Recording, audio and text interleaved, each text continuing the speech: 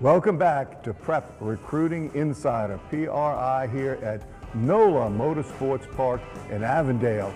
I'm your coach, Rick Gaille, along with our Prep Recruiting Insider, Rene Nadeau, and we're very fortunate this afternoon to have two of the great Holy Cross athletes. First, wide receiver Michael Chigbu of the Holy Cross Tigers, and running back Trey Turner. Welcome, fellas, to PRI. Thank you. Michael, I guess I got to ask you, because people out there know that you've already committed.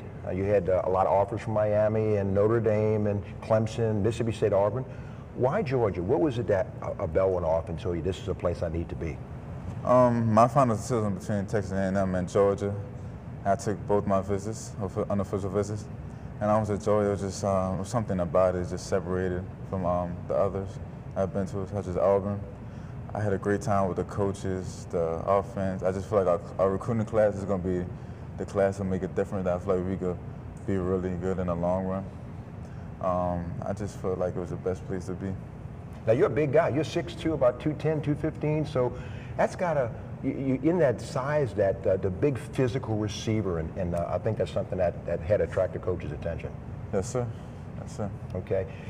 Trey, you're a junior. Yes, sir. And the thing that jumps out right away is the speed. You've run a 4.35, yes, am I sir. correct? Yes, sir. Wow.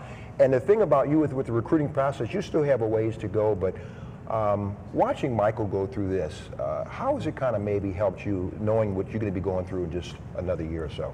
I mean, Michael's been really humble about it and about how he's made his decision and stuff like that, so, and how he chose the best fit for him, so that's exactly what I'm going to do.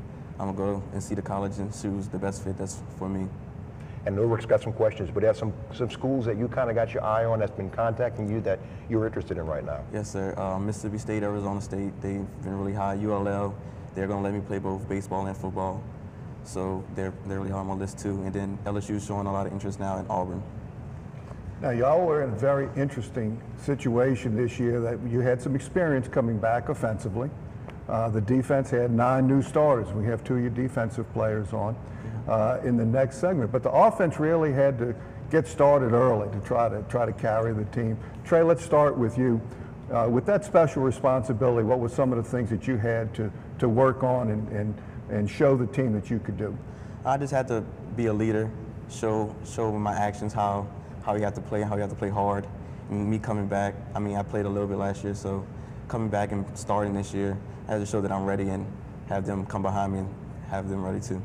And Michael, you were a well-established player coming in, but you had to really show all your total skills to be able to lead the football team. Yes, sir. And what were some of those skills? If you're going to convince me that I need to have you on my team, what are you going to tell me?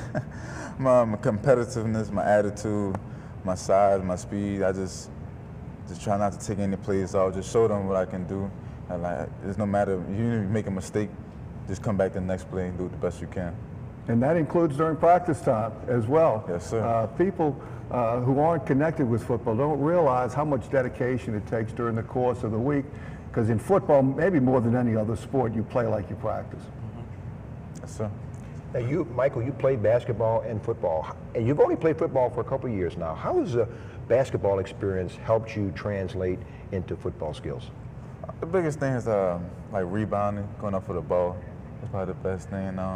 My agility, the stamina, that's helped a lot, actually. I guess the 2 things that, since you haven't been in football long, is your route running and your blocking. How is that? How would you grade yourself as a blocker and a route runner? From last year to this year? Yes. I've improved a lot. How so? Last year I was probably about a C. This year I give myself a B, not a B plus, but a B. Every practice I work hard to block from my running back Trey and all my receivers. And my route running, I got to make everything precise just to help my team. And Trey, something you talked about is baseball. That's something that's real important to you. Yeah. You really want to play both sports. You're an outfielder, hard-hitting outfielder. Yes, sir. Is there sometimes that you just want to be a baseball player and sometimes you just want to be a football player? I mean, during this, like, they have their certain seasons, like football season, I'm focused on football, and baseball season, I'm focused on baseball. Neither of them outweigh each other, so it's just both of them correlate with each other very well. I just like playing both of them. Now, we all have favorite teams or favorite players when we're growing up. Sometimes just because we like the way they play. Sometimes we model our conduct after what they've done. Trey, you first. Did you have a special team or team that you really enjoyed or pulled for as you were growing up, or perhaps a player that you modeled yourself after? I really liked Reggie Bush. I mean, he's fast, he has good size and good agility, and he's a very powerful back, so I kind of model myself after him. Right. And Michael, what about you? Had a team that you followed, or a player? Player, Des Bryant. Des Bryant and Michael Crabtree, but mostly Des Bryant. And what did you like about Des Bryant? His attitude. I feel like me and him kind of have similar attributes. His attitude, his competitiveness, his emotion for the game, his love for the game. It's just very attractive. This year, you're a senior, you're a junior, but what telltale sign, Michael, is it that this could be a special year for you guys, that you might be playing along into the playoffs? Is there something happened in off-season, summer, or something happened thus far this year? Coach Robaldo just came out. He was focused on making the team better and having the players follow what he's doing, like buy into what he's doing. And I think that's really helped us this year going forward, to buy into what he's doing. He has a good thing going for his team, and it's going to really help us go far in the playoffs. Michael, anything at this you feel like this offense has developed maybe a lot since last year, that this could be a special year for you? Yeah, so we had a lot of doubters, but over the summer we worked hard all summer and all in our camp. And we saw like glimpses of what we could really, like what our potential could be. So I'm just waiting for us to put it all together.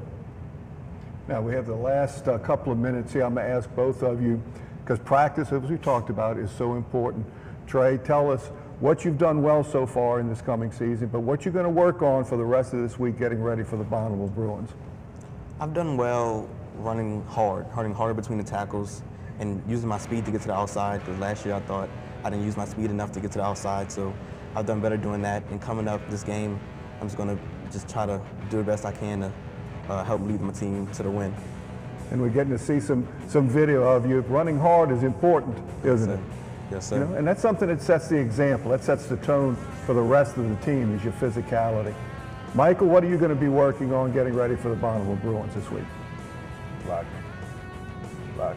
Every play I got to go hard. Got to show my potential. Running the perfect routes. Just being there for my team whenever I can. Do what I have to do to win.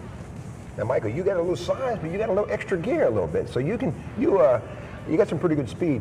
Since you've committed, are you kind of challenged by some cornerbacks? They think they can shut you down. You know, they want to challenge you a little bit. Yes, sir. I mean, I like it. How do you handle that? I like the competition. They usually have bracketing most of the game. I mean, most of these past games we played, these are bracketing me. So I just think I have to take it on as a challenge. Even if I'm not getting the ball, I see what I could do to get open. So when it does come to me, I know exactly what to do and how to use my routes. Well, Michael and Trey, thank you for being here today. You're terrific representatives of Holy Cross Tigers, Holy Cross men.